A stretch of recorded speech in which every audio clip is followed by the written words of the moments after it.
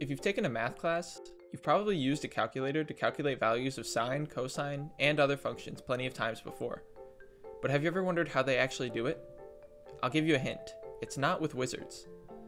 In this video, I'll introduce the process of how a computer might go about calculating these values, and where the ideas behind it come from, and hopefully give you a deeper understanding of how math is done on computers. To get started, we'll look at sine and cosine on the unit circle. If we can find the x and y coordinates of a line with a length of 1, then we've found the sine and cosine of the angle that that line makes. Since the cosine of theta equals adjacent over hypotenuse, or x over 1, and sine of theta equals opposite over hypotenuse, or y over 1. More generally, for a line with length r, x is r times the cosine of theta, and y is r times the sine of theta, since we multiply by r on both sides. Okay, I want you to imagine something. Say we're on some line, and we have a point at the beginning of the line. We want our point to move some distance, but we only know how to move in steps of predetermined size each time we move, meaning the only choice we're allowed to make is which direction we take our step in. In this case, we'll choose steps that are 5, then half of that, then half of that, then half of that, and so on in length. Since each step gets smaller, if we move forward if we're behind the distance we want, and backward if we're in front of it, we'll eventually converge to that point that we're looking for. Sort of a selectively alternating series of steps. You can see that after just a few steps, we're already pretty close to our desired distance. And by the end, we're only 0.0002 units away from the actual distance we want it to be at. Now if we take that example of walking on a line and apply it to the unit circle, we can rotate some vector by an angle of 45 degrees, then half of that, and so on. This series can be represented as 45 times 1 over 2 to the n. And if we have infinite terms in that series, it'll eventually converge to 90 degrees. What that means is that we're able to reach any point in this first quadrant of the unit circle, or the first 90 degrees. And because we can also rotate backwards, it means we can also reach any point in the fourth quadrant, or negative 90 degrees. Finally, since the left side of the circle is just the right side but with negative x coordinates, if we adjust the x coordinate beforehand, rotate the vector up to it, and then flip the x coordinate again at the end, then we can reach both sides of the circle. Okay, great. So we can use this same series of angles to rotate a vector to any angle on the unit circle. But how does that help us? Well, let's choose some angle on the unit circle, and we'll selectively rotate our vector back and forth until we reach that angle. If that vector has length 1, then the x-coordinate of the vector will be the cosine of the angle that the vector makes, and the y-coordinate will be the sine of the angle. We could also use this method going backwards. For example, inverse tangent of y over x is the angle that the vector makes. So if we rotate the vector back and forth until it's on the x-axis, and keep track of the sum of the angles that we rotated it by, then we'll get the angle that the vector makes, or the inverse tangent of y over x. So ideally, what we want to do is, given a vector of a unit length 1, find the new x and y coordinates of that same vector rotated a certain number of degrees. That way, after all those rotations converging to that angle, if we still have our x and y coordinates, then we've found the cosine and sine of the angle we want.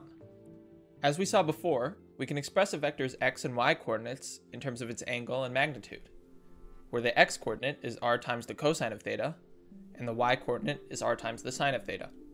If we rotate that vector by some new angle alpha, where the total angle is now theta plus alpha, then the x coordinate will be r times the cosine of theta plus alpha, and the y will be r times the sine of theta plus alpha. This is a good first step, but ideally what we want is to express the new coordinates of the vector solely in terms of alpha, x, and y. That way we won't have to calculate the angle theta that the vector already makes. To do that, we're going to have to move to a geometrical proof. We'll construct a triangle with a hypotenuse of length 1, and then we'll divide this corner in the bottom left into two angles, x and y.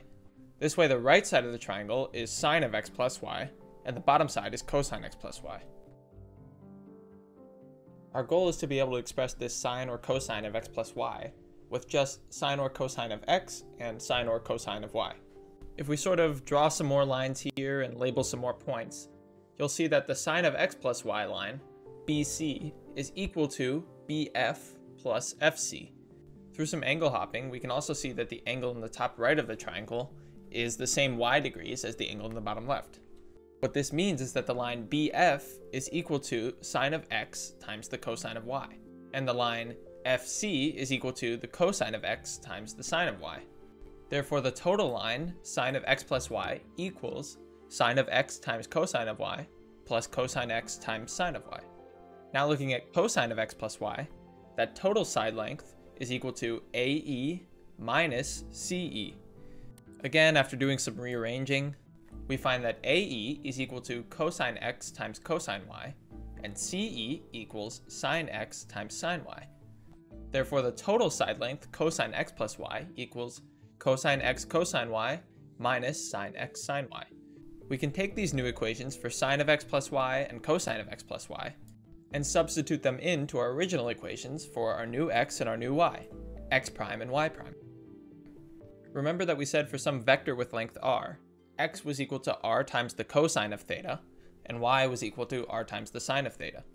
If we distribute the r in our equations for x prime and y prime, we can then substitute in x for any terms that are r cosine theta, and y for any terms that are r sine theta. Now we can see that our new rotated points coordinates can be expressed only in terms of the original x and y coordinates and the angle alpha that they're being rotated by, which are all values that we already know. Since we have a linear system of equations here, where x and y are multiplied by constants and then added together to create x prime and y prime, what we can do is move this equation into an expression of matrix vector multiplication. Using a matrix here is really useful for expressing our rotation formula, since it lets us describe it with only one equation. The way you multiply matrices with vectors is by taking the dot product of the row of the matrix with the column of the vector. In this case, we get x prime equals x times cosine alpha minus y sine alpha, and y prime equals x sine alpha plus y cosine alpha. In the end, using a matrix is representing the same thing as our equations. It just makes it more concise and easy to work with. Okay, so now we have a way to rotate vectors and get their x and y coordinates after we rotate them. That gives us our sine and cosine of the angle that we want. There is one problem though. Multiplication on computers is not exactly fast. Let's look at an example. This is my 8-bit computer, which I've sort of wired together messily. It's based off of a design by Ben Eater, but it also includes some of my own changes. Now, this thing is way too complicated to get into how it works for this video, but what I am going to do is run a multiplication program on it and kind of walk you through the basics of how it works. So what I'll do first is plug in this Arduino to program the RAM. That's just where the program is stored for the computer to run. Once it's done programming, I'll quickly reset it.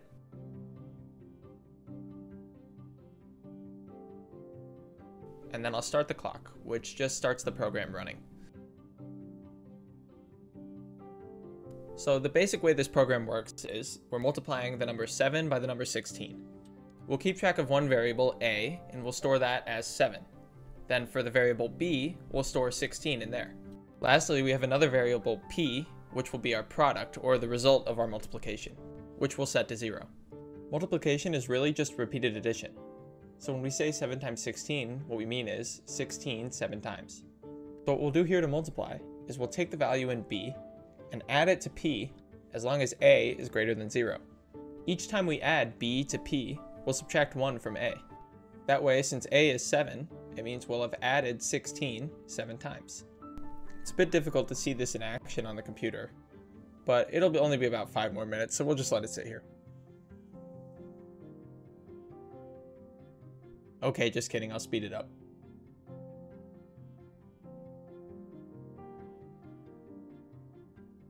After all of that repeated addition, you see the computer gets the same result, 112.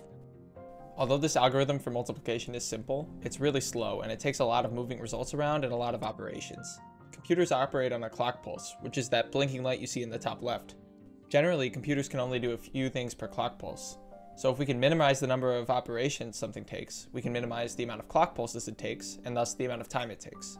It turns out that when multiplying by certain types of numbers on a computer, we can calculate the result much faster in a certain way. Computers are built on a binary number system, where each digit in a number is a power of 2 instead of a power of 10.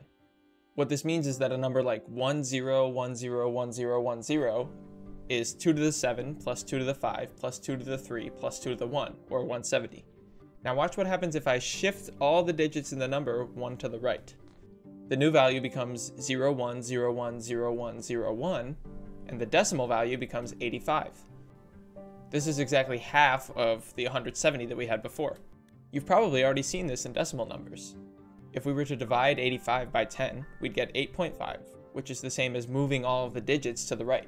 And if we multiplied by 10, we get 85 again, moving the digits to the left. In binary, it's the same concept, just with dividing by 2 and multiplying by 2, since the system itself is base 2. What that means is that anytime we're multiplying or dividing by 2 or a power of 2, we can calculate the result just by shifting the digits to the right or left. To use this in our algorithm, we'll factor out a cosine out of our matrix from before. That way the matrix is 1, negative tan, tan, 1. So now we'll look for angles whose tangents are powers of 2. In other words, the nth angle is the inverse tangent of 2 to the negative n. That way when we take the tangent of the angle and multiply it by x and y, all we're doing is dividing x or y by 2, or shifting the digits one place to the right. One thing you may have picked up on is that we've now changed the way that we're choosing our angles. Rather than being 45, then half of 45, then half of that, and so on, our new angles are inverse tangents of 1/2, then 1/4, then 1/8, then so on. Remember that the reason that that original series worked was because first of all, it converged to a finite number, and second of all, it covered at least 90 degrees of the unit circle in both directions. If we rotate our vector starting on the x-axis by this new series of inverse tangent angles, you'll see that the value is greater than 90 degrees, meaning we can cover the entire unit circle once again. But how do we know that this series actually converges to a finite value? If we write out our angle series as a summation, it looks like the sum from n equals 0 to infinity of the inverse tangent of 1 over 2 to the n, with the terms looking like 45, then 22.625, and so on. One way we can know if this series converges is by looking at the ratio of the next term in this series over the previous term as we approach infinity. If that ratio is less than 1, it means the next term is less than the previous term, meaning the terms are getting smaller even as we go all the way to infinity, so it must converge. If we plug in our n plus 1th term and our nth term as n approaches infinity, we get this expression.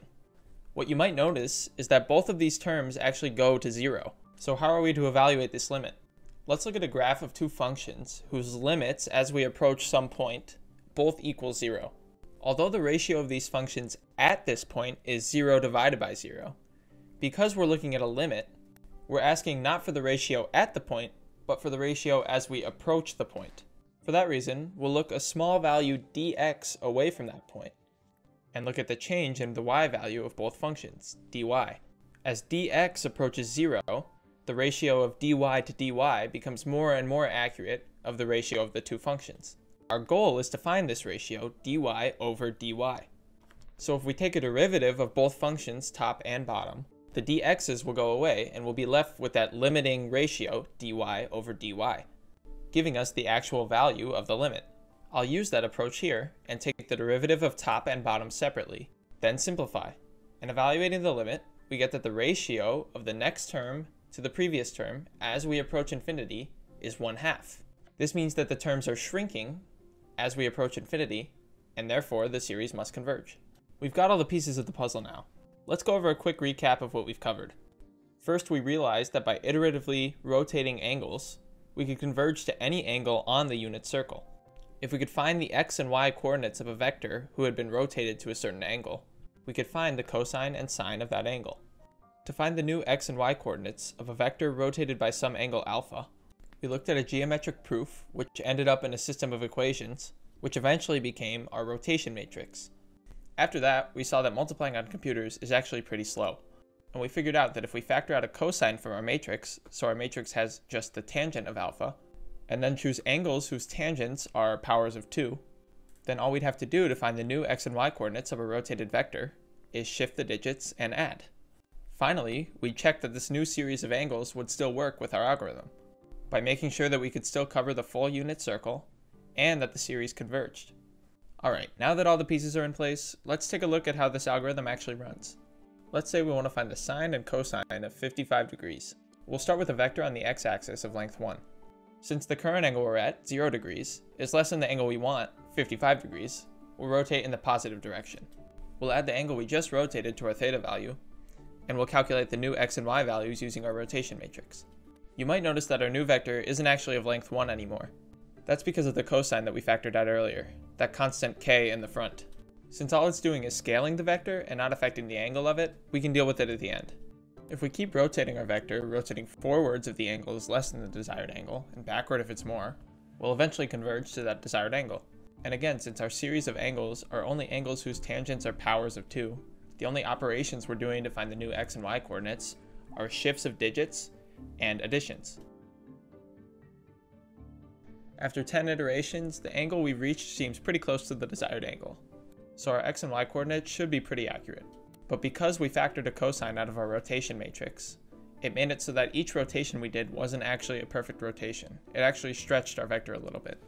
If we can calculate this constant k, we can multiply it by the x and y coordinates at the end, and then finally get the actual cosine and sine of our angle.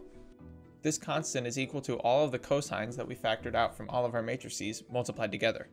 Since the angles we're rotating by are just positive or negative of the same angles each time, that means that this cosine value is going to be constant. So we can calculate it beforehand, and doing so we get 0.607253. If we multiply this by our x and y coordinates, we'll get the actual cosine and sine of our angle. Going backwards, if we have the x and y coordinates of a vector, we can also use this algorithm to find the angle and the magnitude of the vector.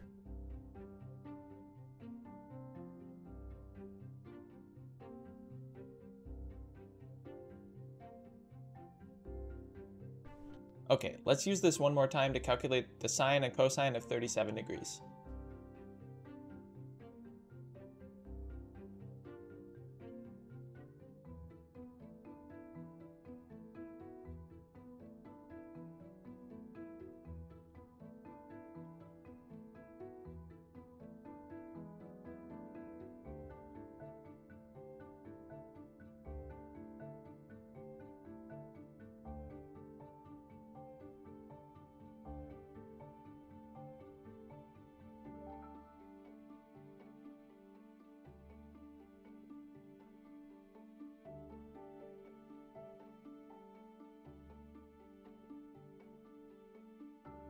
The algorithm I just showed you is called the CORDIC algorithm, which means Coordinate Rotation Digital Compute. And it's often used in integrated circuits with limited hardware, where speed is more important than accuracy. While it might not be important that you actually know how this algorithm works, I think the ideas behind it are super interesting and super useful in other contexts. Plus, besides sine, cosine, and inverse tangent, variations of this algorithm can be used to calculate things like square roots, natural logarithms, and exponentials. I think the coolest part about this algorithm is how far you can get just by starting from a simple idea, like walking back and forth on a line. Thanks for watching.